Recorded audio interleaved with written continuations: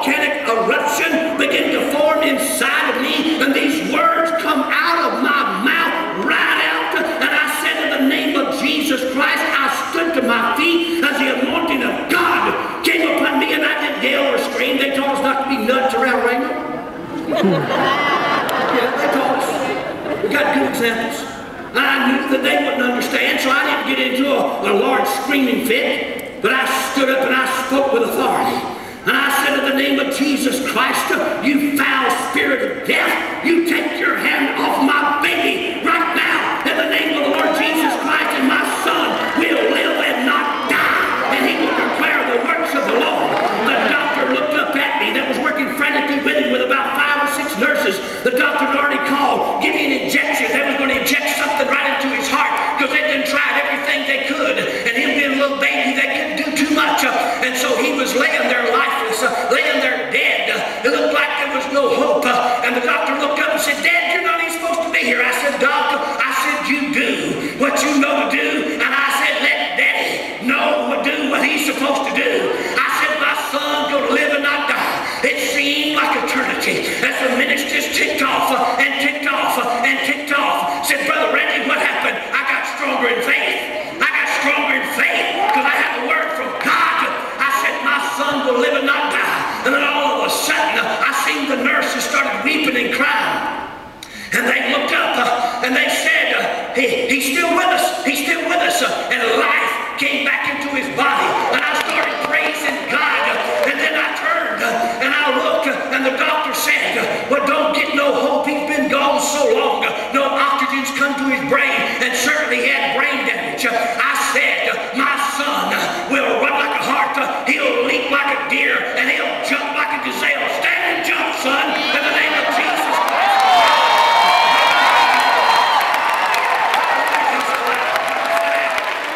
But where did you get that at? I got it at Raymond Bible Training Center. I got the spirit of faith. My God, I got it. And I got it from Pastor Hagen and Miss Annette Hagen.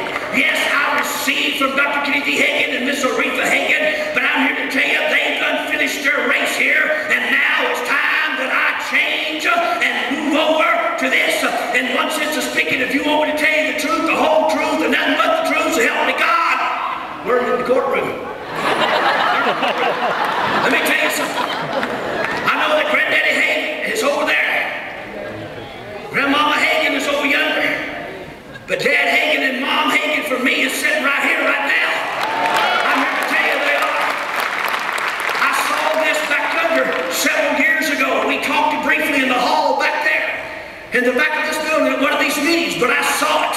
And the Lord told us, He said, I want you. Yes, you was to follow Kenneth E. Hagen. Yes, Kenneth Irwin Hagen, you was to follow him. He said, but the mantle had been passed on, and now it's on Pastor Kenneth E. Hagen and Miss Lynette Hagen. And he said, you jump in there with him. I remember what Dad Hagen used to tell us, Dr. Kenneth E. Hagen used to tell us, Granddaddy Hagen, we could call him now, used to tell us, he said, if you embrace me, you must embrace my son. And if you don't embrace my son, he said, you don't embrace me. Well, I begin to see something in the spirit, and I'm going to do my best. I'm going to share some of my testimony with you, but I'm here to tell you, Rhema is moving into the fullness of everything that God called it to do from 1970. I had a supernatural experience right here at Winter Bible Seminar during Mrs. Lynette Hagen's service back in 2008 between 11:53 a.m. and 11:57 a.m. on a Friday morning, February the 22nd. I was caught up in the spirit. My physical body wasn't gone. I was right there in the physical body, but I seen things, and I'm going to do my best to try to describe what I saw. And I said, Lord, you're giving me a tough assignment. Lord, I don't know. Who am I to say these things? Who am I to declare these things? But I'm here to tell you, they must be given voice to, because there's a lot of confusion out there. Because I travel, I'm in the field out there. There's a lot of confusion, wondering, who do we go? Where do we go? What's up now? Where's Rhema headed? I know where we're headed. We're headed to heaven together in the name of Jesus Christ. And to the glorious, most glorious move of God that has ever been on the face of this earth. And Rhema's going to be the spearhead of it. That's why I'm here. I staked everything we got on it. Everything. That's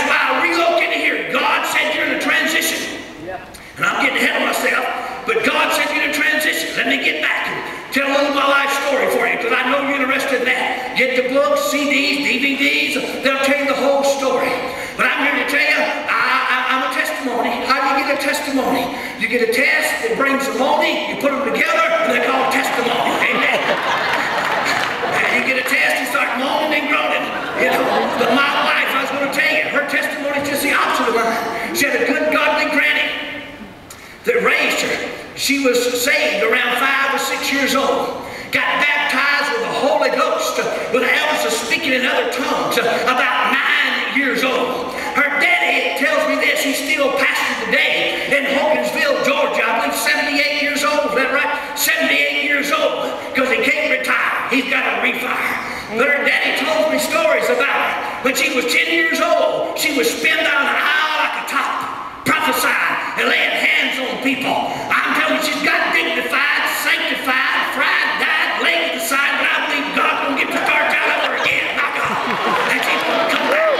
Amen. She's going to get that starch out, because back in those days, brother, an old-time Pentecostal and Pastor Hagin, Miss Annette Hagin, tell you, we didn't have health clubs and workout clubs. I'm not against them, you know what I mean? But you didn't need them.